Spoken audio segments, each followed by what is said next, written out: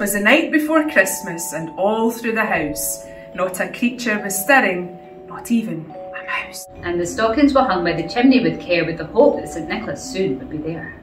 The children were nestled all snug in their beds, while visions of sugar plums danced in their heads. And Mama in her kerchief and I in my cap had just settled our brains for a long winter's nap. When out of the lawn arose such a clatter, I sprang from my bed to see what was the matter. Away to the window I flew like a flash, tore open the shutters and threw up the sash. The moon on the breast of the new fallen snow gave a vista of midday to objects below. When what to my wondering eyes did appear but a miniature sleigh and 8 tiny reindeer. With a little old driver so lively and quick, I knew in a moment he must be Saint Nick. More rapid than eagles, his courses they came. And he whistled and shouted and called them by name. Now Dasher, now Dancer, now Prancer, now Vixen, on Comet, on Cupid, on Donner, on Blitzen. To the top of the porch, to the top of the wall. Now dash away, dash away, dash away all. As leaves that before the wild hurricane fly, when they meet with an obstacle, mount to the sky.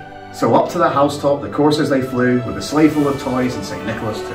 And then in a twinkling I heard on the roof the prancing and pawing of each little hoof. As I drew in my head and was turning around, down the chimney St Nicholas came with a bound. He was dressed all in fur from his head to his foot, and his clothes were all tarnished with ashes and soot.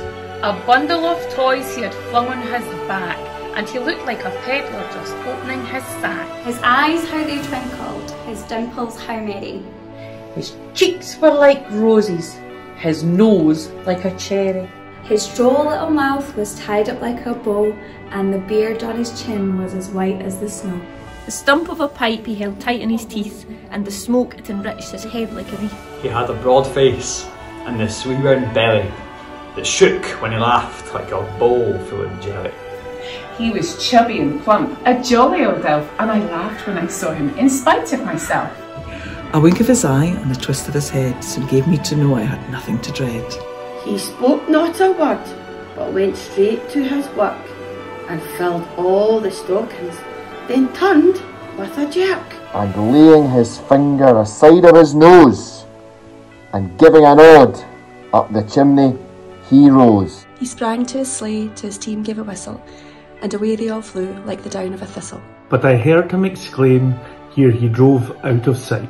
Happy Christmas to all, and to all a good night.